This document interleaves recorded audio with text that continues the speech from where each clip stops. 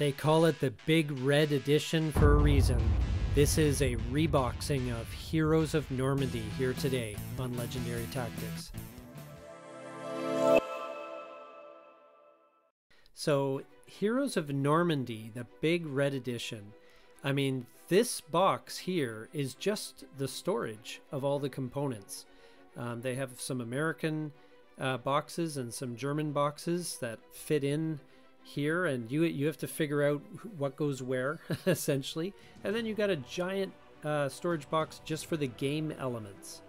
And so that is incredible to me, that the game is so big it needs its own separate game box to just store stuff.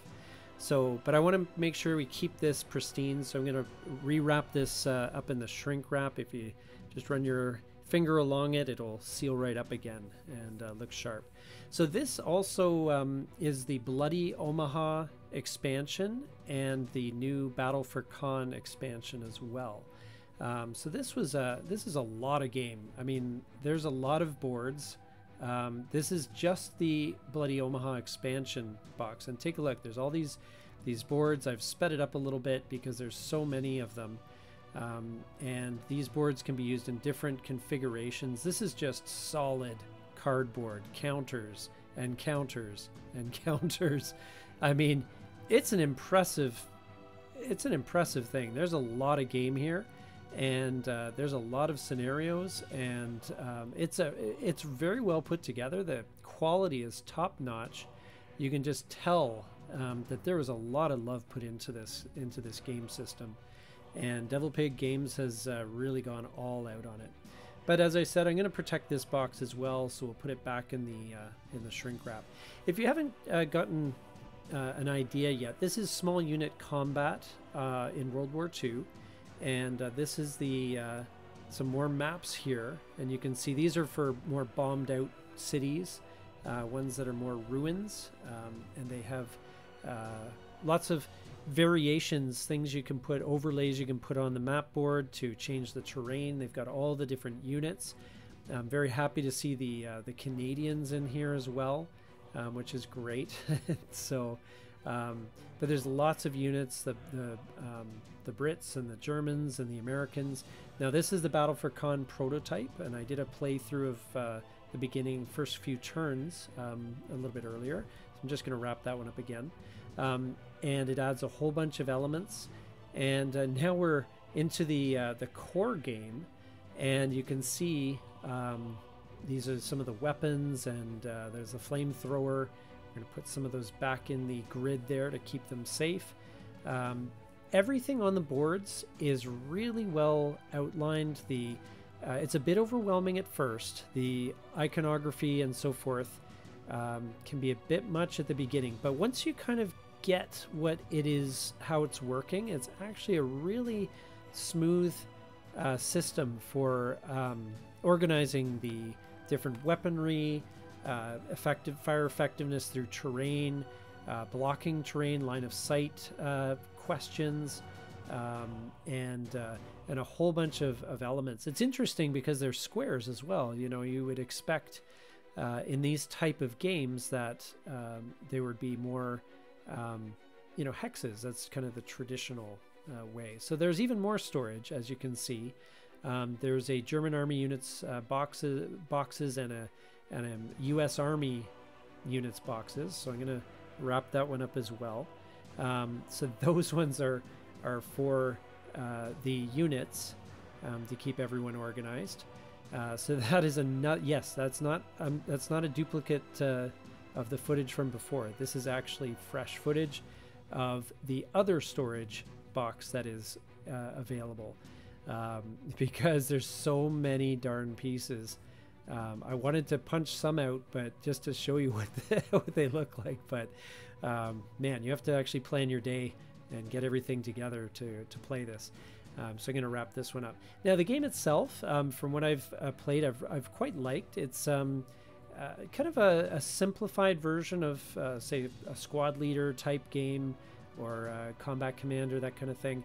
But it's got its own twist on the system. You got these blocks, as you can see, and these blocks are you can choose your initiative, You, depending on the leadership of your squad, you get a certain number of these blocks that you can use to order the whether your units are moving or shooting and in what order.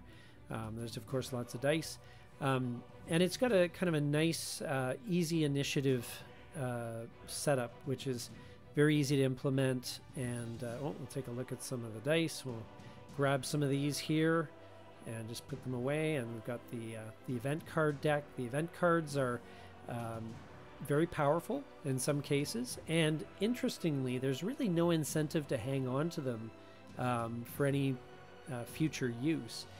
You may as well use them up, and it actually encourages that in the rules, you know, because you'll be drawing up a fresh hand each turn up to your hand limit, so you may as well use them and cycle the cards through. So anyway, lots of maps of French hedgerows there, and the various units.